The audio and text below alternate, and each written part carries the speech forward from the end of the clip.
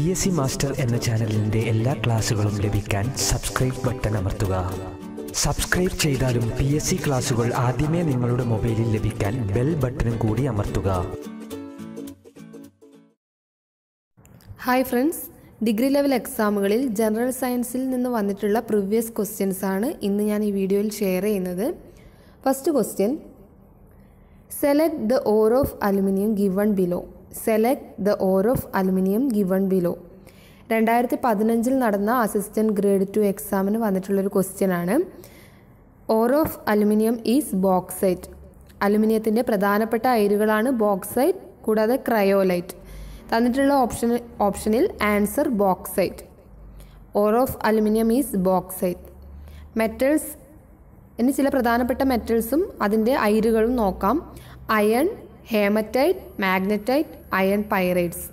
അയണിൻ്റെ പ്രധാനപ്പെട്ട അയിരുകളാണ് haematite, magnetite, iron പൈറൈഡ്സ്. Iron പൈറൈഡ്സ് ആണ് fools gold അഥവാ വിഡ്ഢികളുടെ സ്വർണം എന്നറിയപ്പെടുന്നത്.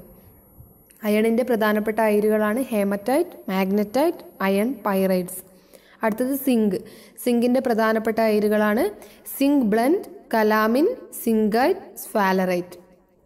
Uranium. യുറാനിയത്തിൻ്റെ അയിരുകളാണ് pitch blend, കാർണോറ്റൈറ്റ്. Pitch blend, കാർണോറ്റൈറ്റ്. Copper. കോപ്പറിൻ്റെ അയിരുകൾ copper pyrite, copper glance, malachite. Copper pyrite, copper glance, malachite. Thorium. തോറിയത്തിൻ്റെ അയിരാണ് monazite. Thorium, monazite. ലെഡിൻ്റെ പ്രധാനപ്പെട്ട 2 അയിരുകളാണ് galena, ആംഗ്ലസൈറ്റ്. Galena, ആംഗ്ലസൈറ്റ്. Magnesium, magnesite. Calcium. കാൽഷ്യത്തിൻ്റെ പ്രധാനപ്പെട്ട 3 അയിരുകളാണ് gypsum, limestone, dolomite. ജിപ്സവും ലൈംസ്റ്റോണുമാണ് അതായത് സിമൻറ്റിൻ്റെ നിർമ്മാണത്തിൻ്റെ പ്രധാന അസംസ്കൃത വസ്തുക്കൾ. Raw material used in the manufacture of cement. Answer ജിപ്സവും ലൈംസ്റ്റോണും ആണ്. Limestone എന്ന് പറയുന്നത് calcium carbonate. Mineral present in school chalk, അതായത് സ്കൂൾ ചോക്കിൽ അടങ്ങിയിരിക്കുന്ന മിനറലാണ് ജിപ്സം.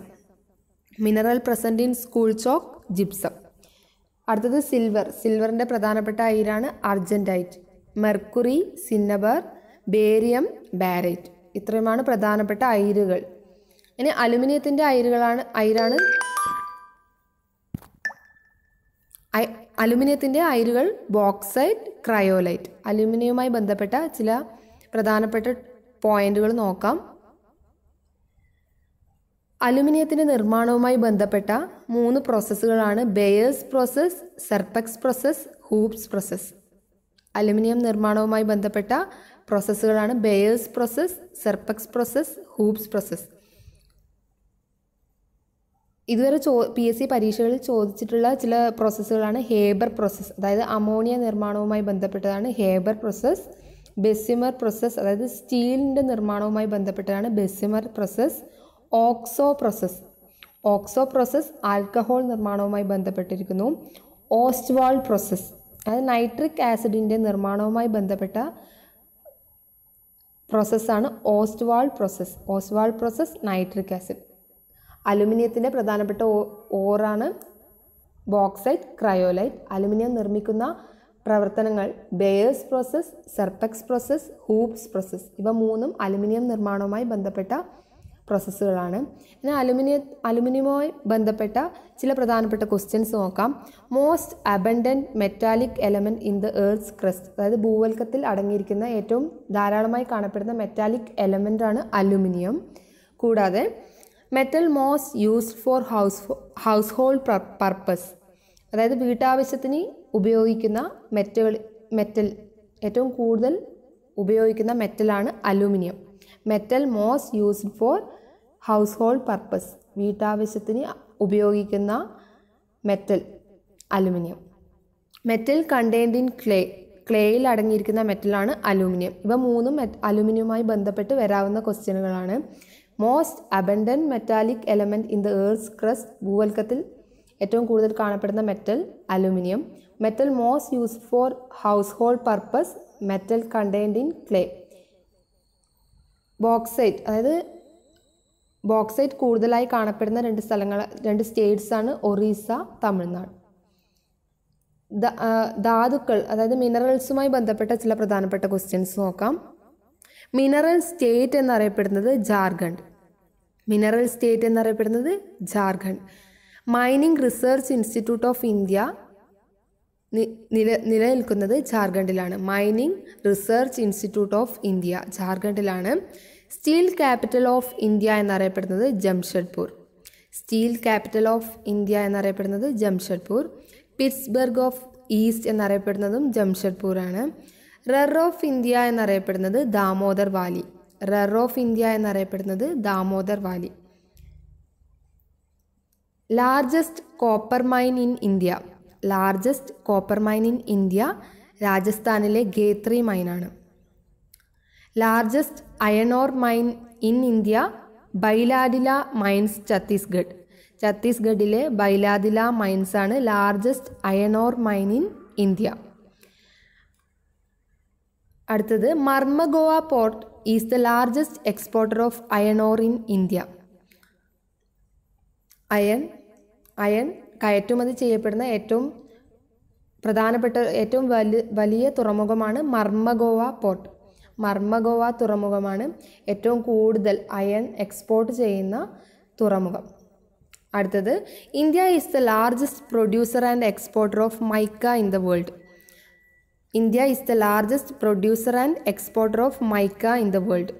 ലോകത്തിൽ ഏറ്റവും കൂടുതൽ മൈക്ക ഉൽപ്പാദിപ്പിക്കുന്നതും കയറ്റുമതി ചെയ്യപ്പെടുന്ന രാജ്യം India.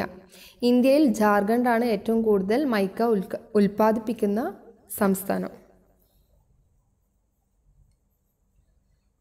India ranks 3rd in the world in the production of call. കൽക്കരി ഉൽപ്പാദനത്തിൽ ഇന്ത്യ ലോകത്തിൽ 3ാം സ്ഥാനത്താണ് ഉള്ളത്.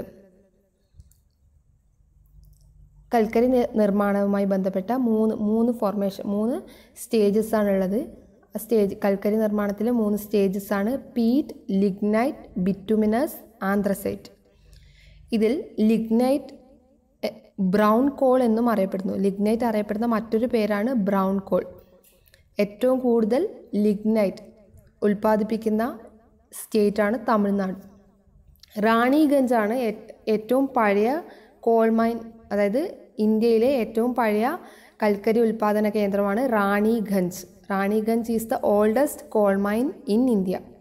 ഇവയാണ് മിനറൽസ്, അതായത് ധാതുക്കളുമായി ബന്ധപ്പെട്ട വരാവുന്ന ക്വസ്റ്റ്യൻസ് വരാവുന്ന പോയിന്റ്സ്. ഇനി അടുത്ത ക്വസ്റ്റ്യൻ നോക്കാം. The chemical used in photography. The chemical used in photography 2013 നടന്ന അസിസ്റ്റന്റ് ഗ്രേഡ് 2 എക്സാമിന് വന്നിട്ടുള്ളൊരു ക്വസ്റ്റ്യൻ ആണ്. The chemical used in photography. Answer silver bromide. Silver bromide ആണ് കെമിക്കൽ യൂസ്ഡ് ഇൻ ഫോട്ടോഗ്രഫി. ചില ഐസോടോപ്സ്, അതായത് നമ്മുടെ കെമിക്കൽസ് യൂസ് ചെയ്തിട്ടാണ് ചില ട്രീറ്റ്മെൻറ്റ്സിനും മറ്റും ഐസോടോപ്സ് യൂസ് ചെയ്യുന്നുണ്ട്. ഇത് പ്രധാനപ്പെട്ടൊരു ഭാഗമാണ്. ഇത് നോക്കാം.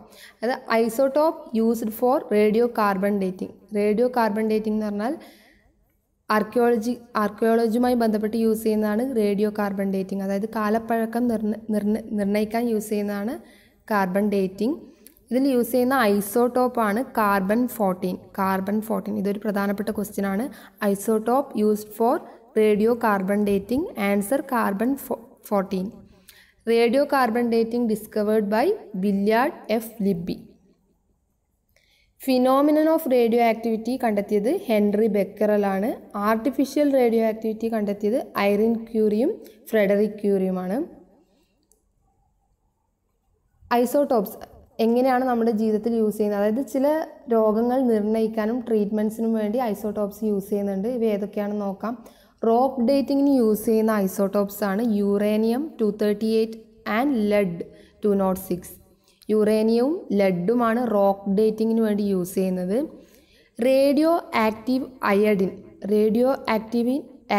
അയഡിൻ യൂസ് ചെയ്യുന്നത് treatment of hyper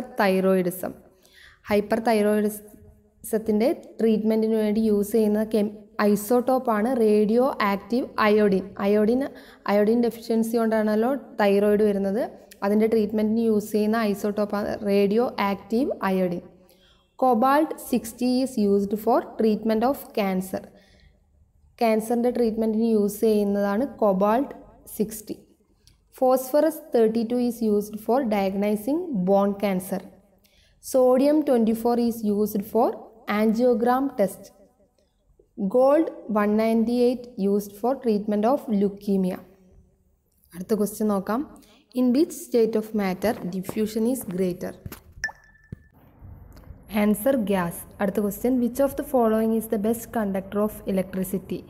answer saline water. Which of the following is the best conductor of electricity? Answer saline water. ഇതുമായി ബന്ധപ്പെട്ട കൂടുതൽ ചോദ്യങ്ങൾക്കായി ഈ ചാനൽ സബ്സ്ക്രൈബ് ചെയ്യുക. Thank you.